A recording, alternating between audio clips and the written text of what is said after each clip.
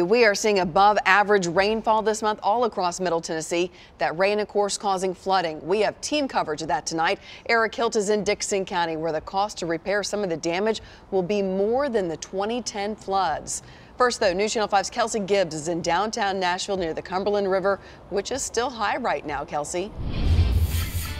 That's exactly right, Carrie. The Cumberland River has already risen out of its banks today, but from Wilson to Rutherford and in between, there was just flash flooding everywhere. Rain came pouring into Middle Tennessee early Tuesday morning, dumping water in Brentwood, Mill Creek, and across the roads in Murfreesboro. This is worse I've seen in about the last year. Nashville has seen historic rainfall this month. The Cumberland River is just a few feet away from flood stage.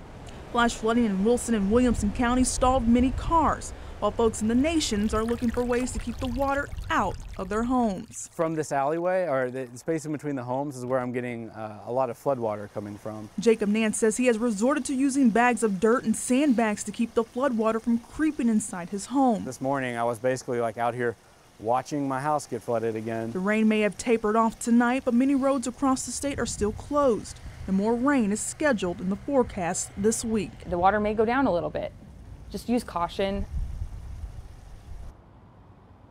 Now, like Bree said, we could see some more rain tomorrow, well into the weekend. But again, several of the roads here in Davidson County are closed. And for a list of those, just head over to our website at newschannel5.com or the app. But for now, we are reporting live at Cumberland River. Kelsey Gibbs, News Channel 5.